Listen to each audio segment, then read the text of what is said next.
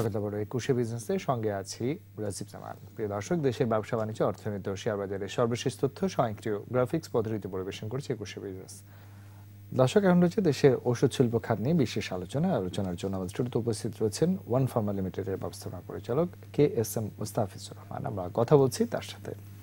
আপনাকে স্বাগত জানাচ্ছি, সেই সাথে নতুন ইংরেজি নববর্ষের শুভেচ্ছা জানাচ্ছি। আপনাকেও স্বাগত জানাচ্ছি এবং আপনার মাধ্যমে দেশের সকল শ্রোতা দর্শককে নববর্ষের অভিনন্দন এবং শুভেচ্ছা জানাচ্ছি। শুরু করতে চাই যে নতুন বছরের নতুন প্রত্যাশা নিয়ে যে সেক্টরটি নিয়ে আপনি অনেক দিন ধরে কাজ করছেন, সেই সেক্টরের অবস্থাটা যদি একটু তুলে ধরেন। আপনি ফার্মাসিউটিক্যাল সেক্টরের কথা হয়তো জানতে চাচ্ছেন। ফার্মাসিউটিক্যাল সেক্টর আমাদের সম্ভাবনাময় খাত এবং আমরা গত 19 সালে যে অনেকগুলো সফলতা ইন্ডাস্ট্রি সার্বিকভাবে আছে, সেটা যদি আমরা এক এক করে আলোচনা করি তাহলে আমাদের দেখতে হবে যে আমাদের অতীতে আমাদের এই ইন্ডাস্ট্রিটা কোন জায়গায় ছিল এবং বর্তমানে এটা আমরা কোন জায়গায় এসেছি এবং ভবিষ্যতে এটা কোন জায়গায় যাওয়ার সম্ভাবনা রয়ে গেছে, যেতে পারে। অতীতের দিকে তাকালে তাহলে দেখা যায় যে এই দেশটা যখন স্বাধীন হয়, স্বাধীনের পূর্ববর্তী সময় এবং স্বাধীনের জাস্ট পরবর্তী সময়, এটা ছিল বহুজাতিক কোম্পানিদের উৎপাদিত 10% ঔষধ তারা উৎপাদন করত, আর দেখা গেছে যে 90% ঔষধ আমাদের বিদেশ থেকে আমদানি করে আনতে হতো এবং মানুষ স্বাস্থ্যসেবার বাহিরে ছিল এবং এদেশের মানুষের শতকরা 80-83 জন মানুষের একদিনের ইনকাম দিয়ে একদিনের খাবার জুটতো না এবং সেখানে তার ঔষধের বিষয়টা ছিল এটা কল্পনারও বাহিরে।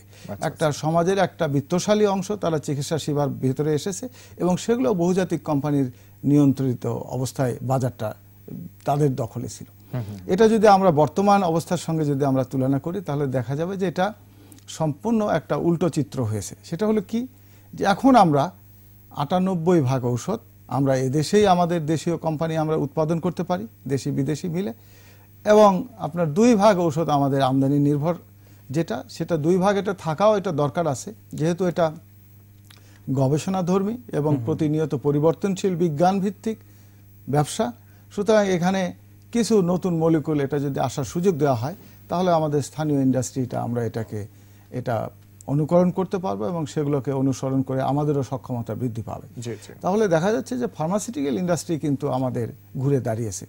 শুধু আমাদের দেশীয় চাহিদাই যে আমরা এটা পূরণ করছি তা কিন্তু না, এটা একটা আন্তর্জাতিক বাজারে যেখানে আপনার যে রেগুলেটরি ব্যারিয়ার, যেটা টাফেস্ট রেগুলেটরি, ইউএসএ এফডিএ এবং হলো ধরুন European market, Australian market, UK মার্কেটে কিন্তু বাংলাদেশি ঔষধ এখন রপ্তানি হচ্ছে।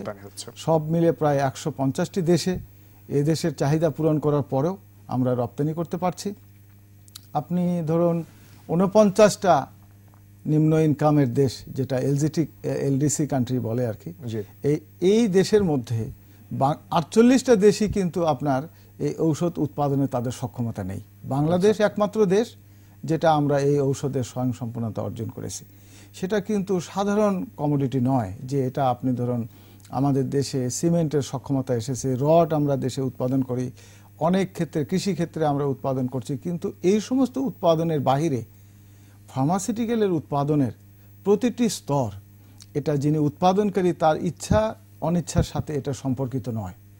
এটা সরকারি নীতিমালা আছে, তারপরে আপনার বিশ্ব স্বাস্থ্য সংস্থার নীতিমালা আছে, সেই সমস্ত গাইডলাইনগুলো এটা উৎপাদনের প্রতিটি স্তরে মেনে এই পণ্য উৎপাদন করতে হয়।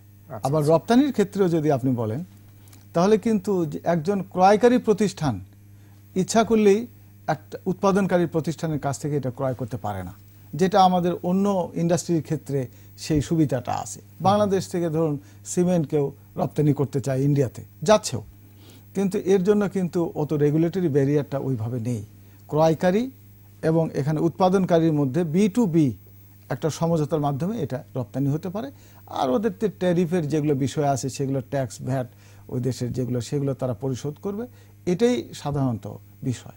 কিন্তু ফার্মাসিউটিক্যাল প্রোডাক্ট রপ্তানির ক্ষেত্রে প্রথমে আপনি ওই দেশের যে রেগুলেটরি যেগুলো আছে, যেটা ওয়ার্ল্ড হেলথ অর্গানাইজেশনের গাইডলাইন, সেগুলো আপনার সরকারি তত্ত্বাবধানে এগুলোকে যখন তারা সরজমিনে পরীক্ষা করে যখন সার্টিফিকেশন দেবে, তারপরে এটা রপ্তানির বিষয়টা আসে।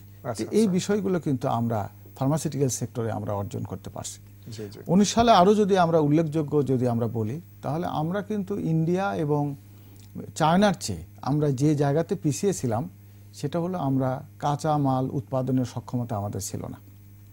এখন আমরা সীমিত কিছু কোম্পানি আমরা কিছু কিছু কাঁচামাল আমরা উৎপাদন করতে পারছি, কিন্তু এপিআই পার্ক যেটা অ্যাক্টিভ ফার্মাসিউটিক্যাল ইনগ্রেডিয়েন্টের জন্য সরকারিভাবে একটা জমি বরাদ্দ করা হয়েছে, সেখানে কিন্তু কাজকর্ম শুরু হয়েছে। খুব অল্প সময়ের মধ্যে আমরা দেখা যাবে যে আমরা এদেশেই আমরা ইন্ডিয়া এবং চায়না যেমন তাদের নিজস্ব কাঁচামাল তারা নিজেরাই উৎপাদন করতে পারে এবং আমরা সেই জায়গাতে আসব। এবং আপনি দেখবেন যে মাননীয় প্রধানমন্ত্রী যে প্রোডাক্ট অফ দ্য ইয়ার কিন্তু ফার্মাসিউটিক্যাল ডিক্লেয়ার করেছে গত বছরে। ফলে আমরা একটা লক্ষ্যমাত্রা সরকারিভাবে নির্ধারণ করা হয়েছে যে এই সময়ের মধ্যে আমাদের যে চ্যালেঞ্জেসগুলো আসবে সেই চ্যালেঞ্জগুলো আমরা কিভাবে মোকাবেলা করতে পারবো। তা আমি সংক্ষেপে যদি বলি যে প্রেক্ষাপট আপনি বলেছেন, ফার্মাসিউটিক্যালের সম্ভাবনা অপার এবং ভবিষ্যতে যে চ্যালেঞ্জগুলো আসবে সেগুলোকে আমরা শনাক্ত করতে পারছি এবং ভবিষ্যতে এটা একটা বাংলাদেশের পরিচয়ই হতে পারে ফার্মাসিউটিক্যাল প্রোডাক্ট উৎপাদনকারী দেশ হিসেবে। আগে যেমন ধরুন সোনালী আঁশের দেশ বাংলাদেশ, গার্মেন্ট শিল্পের দেশ বাংলাদেশ, ইলিশের দেশ বাংলাদেশ, তারপরে জামদানি শাড়ির দেশ বাংলাদেশ এবং ঔষধ উৎপাদনকারী দেশ বাংলাদেশ, এরকম একটি স্বপ্ন আমরা দেখি আমরা যারা ঔষধ শিল্পের সাথে সংশ্লিষ্ট আছি। আমরা একটা ছোট্ট বিরতি নিয়ে নিই, তারপর আবার আলোচনা ফিরছি। প্রিয় দর্শক, নিচে একটা বিরতি, আমাদের সঙ্গেই থাকুন। আবার স্বাগত একুশে বিজনেসে। দর্শক, বিরতির আগে একুশে বিজনেসের এই পর্বটি আমরা ওষুধ খাত নিয়ে কথা বলছিলাম এবং ওষুধ সেক্টর নিয়ে কথা বলছিলেন আমাদের সাথে এসএম মুস্তাফিজুর রহমান। আমরা তার সাথে আবারও ফিরছি আলোচনায়। আমরা ওষুধ সেক্টরের নানাবিধ বিষয় নিয়ে কথা বলছিলাম। এবার একটু যেতে চাইবো যে এই যে আপনি বলছিলেন যে একসময় বাংলাদেশকে মানুষ ওষুধ দিয়ে চিনবে, যেটা একসময় সোনালী আসছিল, তৈরি পোশাক খাত আমরা যেভাবে সুনাম করেছি, সেই জায়গাটায় যেতে গেলে আসলে কি ধরনের পরিকল্পনার প্রয়োজন আছে? খুব গুরুত্বপূর্ণ প্রশ্ন আপনি করেছেন এবং এটা এক কথায় বলানো খুব কঠিন। তবু আমি যেটা সিগনিফিকেন্ট যে বিষয়গুলো সেগুলো, আমাদের এই ঔষধ শিল্পটা আজকে যে এই জায়গায় এসেছে এটার কিন্তু দুটো প্রধান কারণ হলো দুটি। একটা হলো যে সরকার সহায়ক নীতিমালা, সরকার যখন ঔষধ শিল্পের পাশে এসে দাঁড়িয়েছেন যে এদেশে কোন ঔষধগুলো দরকার কোন ঔষধগুলো দরকার নেই। একসময় এখানে বহুজাতিক কোম্পানিগুলো ঔষধের নামে অপ্রয়োজনীয় জিনিস, ভিটামিন, ক্যাপসুল, এই সমস্ত যেগুলো মানুষের শরীরের জন্য অতটা তাৎপর্যপূর্ণ নয়, সেগুলো দিয়েই তারা এই দেশে ব্যবসা করে গেছে হাজার হাজার কোটি টাকা। সেগুলোকে সরকার বন্ধ করে এখানে যে মানব স্বাস্থ্যের জন্য যেগুলো দরকারি সেগুলোকে যখন তারা স্টেট লাইনে নিয়ে আসলো, তখন আমাদের দেশীয় শিল্পগুলোর বিকাশ হয়ে গেল। তাহলে একটা হলো যে সরকারি নীতিমালা, শিল্প সহায়ক নীতিমালা, আরেকটি হলো যে মানুষের ক্রয় ক্ষমতা বৃদ্ধি পাওয়া। আমাদের দেশের মানুষের স্বাস্থ্য সেবার আওতায় প্রতিনিয়ত এর পরিব্যাপ্তি বৃদ্ধি পাচ্ছে যখন মানুষের ক্রয় ক্ষমতা বাড়ছে। মেইন চ্যালেঞ্জটা যখন আসবে সেটা হলো আমরা একটা সুবিধা পাচ্ছি স্বল্প উন্নত স্বল্প ইনকামের দেশ হিসেবে। আমরা যে সুবিধাটা পাচ্ছি যে প্যাটেন্টেড প্রোডাক্টগুলো, যেগুলো ধরেন উন্নত বিশ্বে অনেক উচ্চ মূল্যের, সেই প্যাটেন্টেড প্রোডাক্টগুলো আমরা এই এলডিসি কান্ট্রি হওয়ার কারণে এই ইন্টালেকচুয়াল প্রপার্টি রাইটটা আমাদের উপরে নাই। আমরা 33 সাল পর্যন্ত আমরা এই সুবিধাটা পাচ্ছি। ফলে এই ঔষধগুলো কিন্তু আমরা এখন এখানে বানানোর জন্য আমাদের কোনো বাধা নেই। এটা যদিও আমরা 33 সাল পর্যন্ত এটা সরকারিভাবে এটা ঘোষণা দেয়া আছে, কিন্তু আমরা যেহেতু ইতিমধ্যেই মধ্যম ইনকামের দেশ আমরা হয়ে গেছি, হয়তো এটা গ্রাজুয়েট হতে ধরুন 24 সালের মধ্যে আসবে। 24 সালের পরে যে মূল চ্যালেঞ্জটা আসবে 24 সালের পরে, তাহলে এই সময়ের মধ্যে আমাদের করণীয় এগুলো কি আছে? সরকারের একটি প্রকল্প আকারে নেওয়া উচিত যে এই সময়ের মধ্যে চ্যালেঞ্জেসগুলো যেগুলো আছে সেগুলো সরকার এবং প্রাইভেট এবং পাবলিক পার্টনারশিপ মিলে এগুলোকে আমাদের দূর করতে হবে। কি কি বিষয় হতে পারে? একটা হলো যেমন ধরুন এপিআই এর আমরা এটা দ্রুত সময়ে আমরা এটা সক্ষমতা অর্জন করব। দ্বিতীয় হলো যে সমস্ত প্রোডাক্টগুলো প্যাটেন্টেড প্রোডাক্ট আছে এবং আরও যেগুলো প্যাটেন্ট ইমিডিয়েটলি যেগুলো এক্সপায়ার করে গেছে, এই প্রোডাক্টগুলো দ্রুততর সময়ে আমাদের ফার্মাসিউটিক্যাল কোম্পানিগুলো যাতে রেজিস্ট্রেশন করতে পারে এদেশে, তারা যাতে এটা বাণিজ্যিক আওতায় নিয়ে আসতে পারে, এই জন্য সরকার এবং কোম্পানিদের মধ্যে এই ধরনের একটা লক্ষ্য স্থির করতে হবে যে আমরা এটা দ্রুত সময়ে আমরা এগুলো রেজিস্ট্রেশন করব।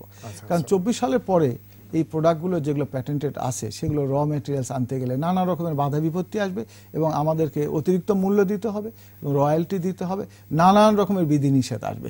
এর আগেই আমাদের এসেনশিয়াল ড্রাগের মধ্যে এগুলোকে তালিকাভুক্ত করতে হবে। দ্বিতীয় হলো যে আমাদের ডোমেস্টিক মার্কেটের বাইরে যে ইন্টারন্যাশনাল মার্কেটটা যদি আমরা মেজর 3 ভাগে ভাগ করি, যেগুলো আপনার হাইলি রেগুলেটেড কান্ট্রিজ আছে, মডারেটলি রেগুলেটেড কান্ট্রি আছে, আর লো রেগুলেটেড কান্ট্রি আছে। আমাদের কোম্পানিগুলোর সক্ষমতার ভেদে এগুলো কোন দেশের জন্য কোন ধরনের কান্ট্রিকে তারা ফোকাস করে এই সময়ের মধ্যে যাতে আন্তর্জাতিক বাজারে আমরা ঢুকে যেতে পারি। এই বাজারটা কিন্তু অনেক বড়, ধরেন $370 বিলিয়ন জেনেরিক মার্কেট, এবং টোটাল মার্কেটটা তো অনেক বড়, $1 ট্রিলিয়ন। তো সেই জায়গায় যাতে আমাদের এই কোম্পানিগুলোর সক্ষমতা অনুযায়ী তারা যাতে এখানে ফোকাস করতে পারে, এই জন্য এখানে ড্রাগ অ্যাডমিনিস্ট্রেশন এবং আমাদের বাপি এর একসাথে বসে এগুলো কাজগুলো করতে হবে। এটা আনন্দের কথা হলো যে আমরা যারা ফার্মাসিউটিক্যাল ইন্ডাস্ট্রিতে আছি আমরা কিন্তু সরকারের সহযোগিতা পাচ্ছি। এগুলোকে যদি আমরা অ্যাড্রেস করে আমরা যদি সরকার এবং প্রাইভেট অর্গানাইজেশনে অ্যাসোসিয়েশন একসাথে মিলে কাজ করা যায়, তাহলে আমরা এগুলো কাটায় উঠতে পারবো। আরও কিছু আছে, যেমন ধরুন হলো এটা ফার্মাসিউটিক্যাল সেক্টরটা যেহেতু এটা অনেক বেশি প্রযুক্তি নির্ভর এবং বিনিয়োগটা অন্যের চেয়ে বেশি, তাহলে ফার্মাসিউটিক্যাল সেক্টরের আপনার যে অ্যাক্সেস টু ফান্ড, যেটা যে দেখা যাবে যে ফার্মাসিউটিক্যাল যেহেতু স্যাচুরেটেড মার্কেট, ব্যাংক কিন্তু এখানে সহজে বিনিয়োগ করতে আসতে চায় না, কারণ এখানে বড় কোম্পানি যারা আছে সেই কোম্পানিগুলো মার্কেটটা অকুপাই করে আছে। নিউ কোম্পানির ক্ষেত্রে এটা সাধারণ একটা ইন্ডাস্ট্রি অ্যাট্রাকটিভনেস যদি আমরা যদি অ্যানালাইসিস করতে যাই যে এই ইন্ডাস্ট্রিটা অ্যাট্রাকটিভ কিনা, তাহলে কিন্তু ম্যাথমেটিক্স অনুযায়ী এটা কিন্তু অ্যাট্রাকটিভ হবে না, কারণ এটা স্যাচুরেটেড মার্কেট। কিন্তু গ্লোবাল প্রেক্ষাপটে যদি দেখা যায় তাহলে কিন্তু এটা অনেক আনস্যাচুরেটেড মার্কেট, এবং আমাদের যে এশিয়ান মার্কেট এবং হলো ইউরোপিয়ান মার্কেট এবং আমেরিকান মার্কেটেও বাংলাদেশি ঔষধ যেহেতু ঢুকে গেছে এবং এখানে ঢোকার সুযোগ রয়ে গেছে, তাহলে ওই জায়গাগুলো যাতে আমরা পৌঁছাতে পারি এখানে আপনার নজর দেওয়ার আছে, যেটা আপনার চ্যালেঞ্জেসটা এগুলোই। আরেকটি জায়গায় যেতে চাই যে এই যে কম্পিটিশনের জায়গাটা বাড়ছে, প্রতিযোগিতার জায়গাটা বাড়ছে, আমরা বিশ্বের সাথে তাল মিলে যখন এগোচ্ছে, এবং সেই সাথে আরো একটি জায়গা নিয়ে অনেক বেশি কথা হয় যেটা যে ব্যাংকিং সেক্টরের যে সহযোগিতা, ইন্টারেস্ট রেট, সেই জায়গাটা আসলে নতুন বছরের নতুন কথাও আমরা শুনছি। আপনারা কি প্রত্যাশা? না, চমৎকার। আমার আগের কথাতেই আমার এই জায়গাটাই বলা হয়নি যে এখানে যেহেতু বিনিয়োগটা বেশি, তাহলে এই সেক্টরের জন্য সরকারকে অর্থায়নের ব্যাপারে নতুন করে সুবিধা দেওয়ার আছে কিনা, ইনসেন্টিভ দেওয়ার বিষয় আছে কিনা সেটা করতে হবে। আর ব্যাংকিং ইন্টারেস্ট যেটা বলছেন, গভর্নমেন্ট তো ধরেন এপ্রিল থেকে এটা সিঙ্গেল ডিজিটে আনার ব্যাপারে নীতিগত সিদ্ধান্ত নিয়েছে। আপনাকে যে কোনো জিনিসের তুলনামূলক চিত্র যদি আমরা করি তখন কিন্তু এটা একটা যৌক্তিকতা এবং নিজেদের আন্ডারস্ট্যান্ডিংটা পরিষ্কার ক্লিয়ার হয়ে যায়। সেটা হলে কি, আজকে যে আমাদের দেশে যে ব্যাংকের ইন্টারেস্ট যেটা আপনি দেখতে পাচ্ছেন, এটা 9, 10, 11, 12, এগুলো কিন্তু আজ থেকে 50 বছর আগে কিন্তু আরও বেশি ছিল। আপনি যদি 50 বছর আগে যদি আপনি আমেরিকান ব্যাংকের যদি রেট অফ ইন্টারেস্ট দেখেন, তাহলে দেখবেন যে আমাদের বর্তমানে যা আছে এর একটু বেশি ছিল, এর চেয়েও বেশি ছিল, 10-এর উপরে ছিল। তারা কিন্তু এখন এসে এটা 2-এর নিচে চলে আসছে। এইভাবেই দেখতে হবে যে আমাদের এগিয়ে যাচ্ছে সময়ের মধ্য দিয়ে, এটার একটা প্রক্রিয়া আছে, ইকোনমিক একটা ডাইনামিক একটা বিষয়, যেটা আমরা যেমন ছিল, আমরাই যেমন ধরেন 20 বছর আগে 18% ইন্টারেস্টের নিচে কিন্তু আমরা কেউ কিন্তু লোন পাইনি। এখন কিন্তু 9 কিন্তু আমরা গত বছরই পেয়েছি। অনেক বিগ কোম্পানি কিন্তু অ্যাভিল করেছে 9% রেট অফ ইন্টারেস্ট। এখন আবার একটু বাড়িয়ে দিয়েছে। আবার যদি এপ্রিলে যদি এটা 9 আসে, তাহলে কিন্তু দেখা যাবে যে এগুলো কিন্তু ক্রমশ আগে আসতেছে। তবে ফার্মাসিউটিক্যাল সেক্টর ওয়াইজ আপনাকে এখানে নজর দিতে হবে। যেমন ধরুন আমাদের দেশে যে সেক্টরগুলো সম্ভাবনাময়, ফার্মাসিউটিক্যাল তার মধ্যে অন্যতম প্রধান। আপনি যদি অ্যাগ্রো প্রসেসিং ইন্ডাস্ট্রি বলেন, সেটা একটা অন্যতম প্রধান, আইসিটি একটা অন্যতম প্রধান, লোকাল ট্যুরিজম একটা অন্যতম প্রধান, লাইট ইন্ডাস্ট্রি, অটোমোবাইলস, এই সমস্ত জায়গা এগুলোকে আইডেন্টিফাই করে সামনের অর্থনৈতিক চ্যালেঞ্জটা মোকাবেলা করতে হলে আপনাকে সেক্টর ওয়াইজ প্রায়োরিটি দিয়ে এই অর্থায়নের জায়গাটা নজর দিতে হবে। এখন তো আমাদের মাননীয় ফাইন্যান্স যে অর্থমন্ত্রী, তিনি নিজে একজন যে বোদ্ধা লোক, তিনি মানি মেজার করার মতন তার একাডেমিক যে নলেজ সেটা ওনার আছে, উনি প্রফেশনাল, উনি এগুলো জানেন এবং বোঝেন। তা আমরা মনে করি যে আমরা ধরুন এখন ওয়ার্ল্ডের টপ যদি জিডিপির কান্ট্রি হিসেবে কনসিডার করে, বাংলাদেশই কিন্তু টপ হবে। এশিয়ার মধ্যে তো অবশ্যই টপ। এটা আমরা 8.15% জিডিপি অর্জন, এটা কিন্তু সাধারণ বিষয় নয়। আপনি চায়না হয়তো 10 বছর 15-20 বছর আগে ওরা এটা 13-14% জিডিপি তাদের গ্রো করেছিল, এক্সেপশনালি হাই। আমাদের দেশে কিন্তু এখন যদি গ্লোবাল পার্সপেক্টিভে করেন তাহলে কিন্তু এশিয়ার মধ্যেও হয় এবং গ্লোবালি আমরা হাই। তো এগুলো সবকিছুই পজিটিভ দিক।